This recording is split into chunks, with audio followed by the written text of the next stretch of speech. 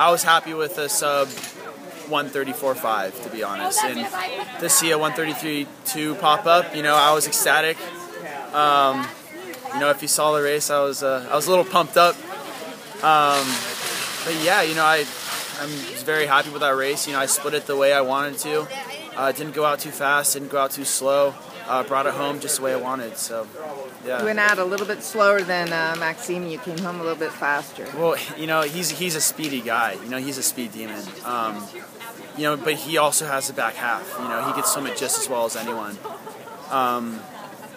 You know, I just, you know, I found that last burst of energy at the end.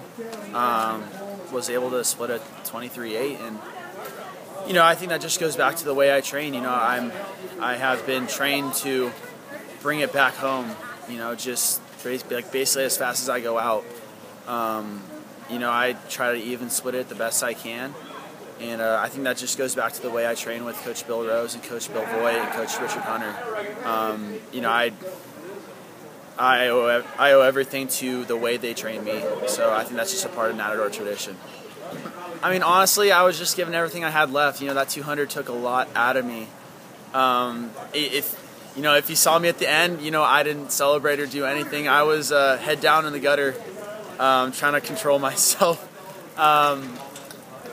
You know, that race was tough. You left everything in the pool. It looked like you were having a little trouble getting out. Yeah, I couldn't really get out either. I mean, the goal was always trials. You know, this wasn't the main meet. The goal of this meet was to score as many points as I could for the team and put us in a position to get a plaque, and we just fell short of that. So, you know, that's you know, it's kind of a bummer. But you know, I guess you could say I had a small rest for this. You know, I got Thursday morning off. You know, that's a party.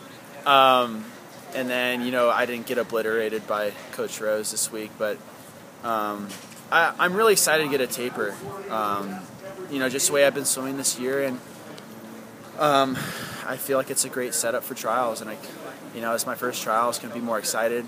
Get to swim in Omaha. I heard it's a blast there, and you know, people have some crazy swims there. So hopefully, can continue what I've been doing in high school swimming, and you know, convert it into long course swimming.